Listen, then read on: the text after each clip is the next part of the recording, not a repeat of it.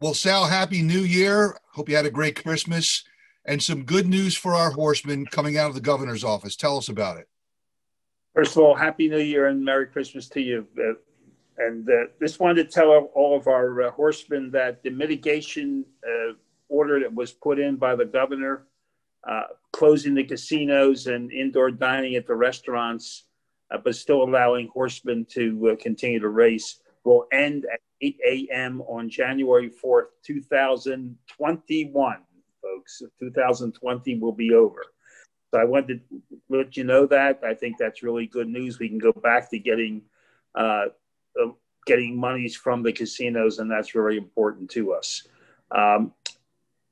We go back to the old rules before this mitigation report, so that affect the rules about people being able to go inside and owners and people being able to go into the winter, owners being able to go in the winter circles will all apply again. So there's no, it's not total open situation, but it's back to the old rules before the mitigation rules were put in. So that'll start again to repeat on January 4th at 8 a.m.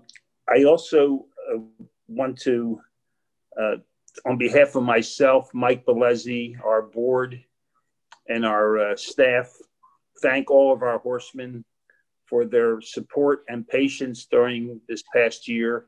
We've had some ups and downs and some tough times, but I really want to thank them for staying behind Mike and I and the board and our staff during this year. So I wanted to do that.